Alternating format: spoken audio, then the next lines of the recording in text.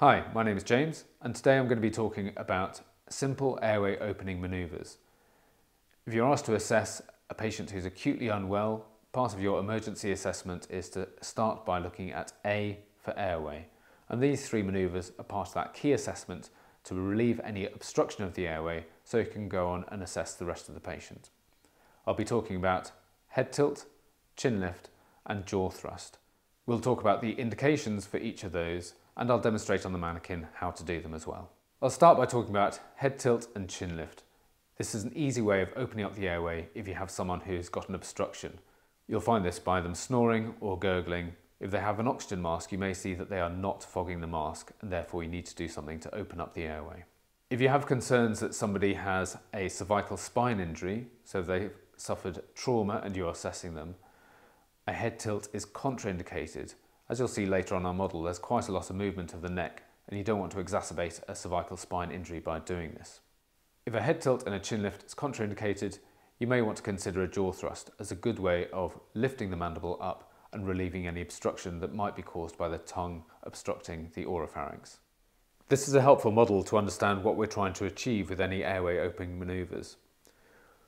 We can see on this cross-section through the head and neck, the tongue is highlighted in white.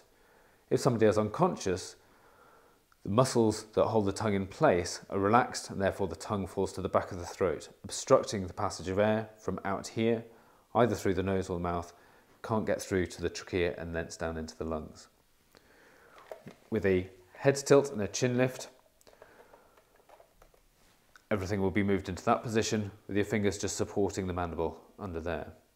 With the jaw thrust, you're not moving the head and not moving the neck because of concerns about cervical spine injury, but a jaw thrust will move the whole tongue upwards like that, allowing passage of air down into the lungs. I'm now going to demonstrate the three manoeuvres we can use to open someone's airway. Firstly, the head tilt, which is always combined with the chin lift. So with one hand on the patient's forehead, two fingers underneath the patient's chin, I'm going to push down with my left hand and keep the chin raised with the two fingers of my right hand.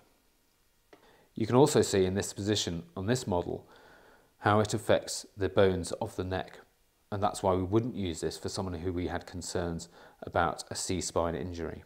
The other airway manoeuvre that we could consider is the jaw thrust. So I'm going to put two fingers on each side of the mandible, underneath the angle of the mandible, thumb on the cheeks, and in this position I can lift the mandible forward to help bring the tongue forward and stop obstructing the airway.